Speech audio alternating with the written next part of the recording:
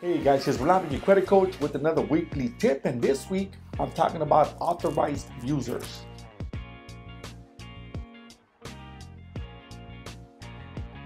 Alright guys, you heard me many times talk about authorized users, how it can be used as a strategy to help you increase your credit score and help you establish a great credit history. But here's something that I left out that I'm seeing a lot of people make the mistake, and I apologize for not mentioning this in the past.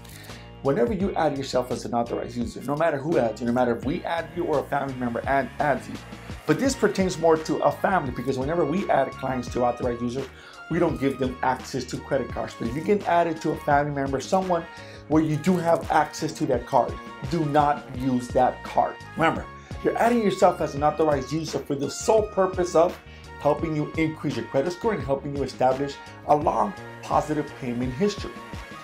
The moment you want to remove yourself from that card, because maybe you don't want it on your credit report, maybe you already used its purpose of it being there, you can easily do that if you do not use a card.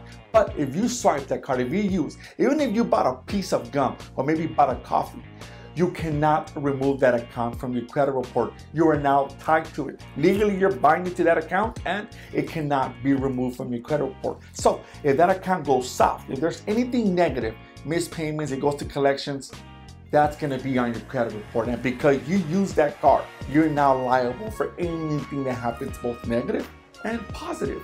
So guys, if you do get added to an authorized user for the purpose of increasing your credit score, helping you build a solid credit history, because that should be the only reason why you add yourself to a credit card. Do not use the card.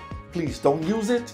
So whenever you want to remove yourself, you can easily do so because you didn't use the card. So if you made the mistake, did use the card, my bad, my mistake. I should have told you in the past that I do take full responsibility for not letting you know, but make sure to pay off the card, close it, you don't have to worry about it. I hope this tip was helpful. If you did get added to someone's credit card, do not use the card, cut it up, don't even request one, and hopefully everything works out, guys. But thank you so much, and I'll talk to you guys soon.